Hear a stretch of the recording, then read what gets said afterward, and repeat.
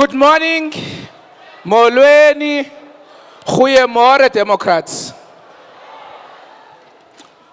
It's an honor for me to stand here as the leader who's coming from the only province that is governed by the DA. Where, as the DA, we are able to show the DA difference. I want to start by thanking the leader, Madikizela, who led the Day Zero campaign. All of us are aware that in Western Cape, we are facing the worst drought ever, particularly in the city of Cape Town. And colleagues, during the times of crisis, people want to see their leaders. And that is why it was very, very important for the leader, Madikizela, to lead that Day Zero campaign. And partly because of that, many people from Cape Town heeded the call. They have reduced water consumption. We are able to say, if we can continue doing that, we can avoid Day Zero this year. Thank you very much, leader.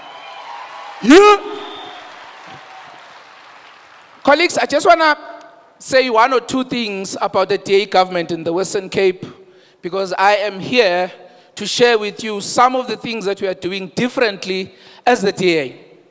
We are aware that the hottest topic currently is the land issue. And in the Western Cape, we have shown under the DA where we have 62% success rate compared to the 90% failure rate of the ANC government nationally.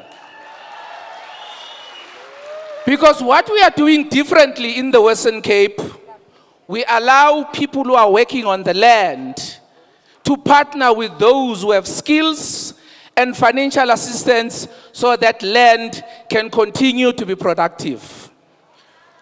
The second thing that we are doing in the Western Cape, while the EFF and the ANC want South Africans to be the tenants of the state, we are making sure that people are getting title deeds in the Western Cape.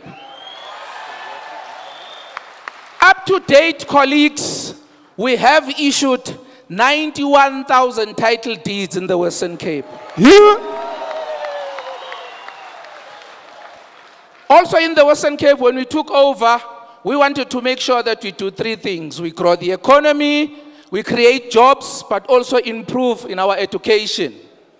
As I'm talking to you now, since we took over in the Western Cape, we have built a whopping 118 schools in the same period where the ANC built only 34 in 9 years. We have also managed to reduce the poor performance in those schools.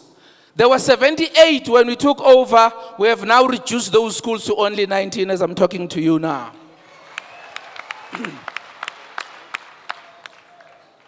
People want to invest where the government is governing well. In the Western Cape, if you look at the Auditor General's report of last month, it clearly indicated that in the Western Cape we are governing well. 85% of municipalities in the Western Cape received a clean audit. And the second province was this one where we are now, Gauteng, at a distant 52%.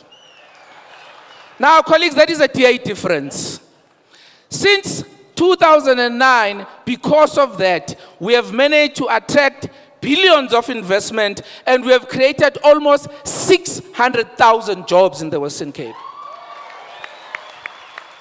In the Western Cape, we have the lowest infant mortality rate, we have the highest life expectancy, which means if you're living in the Western Cape, you will live longer.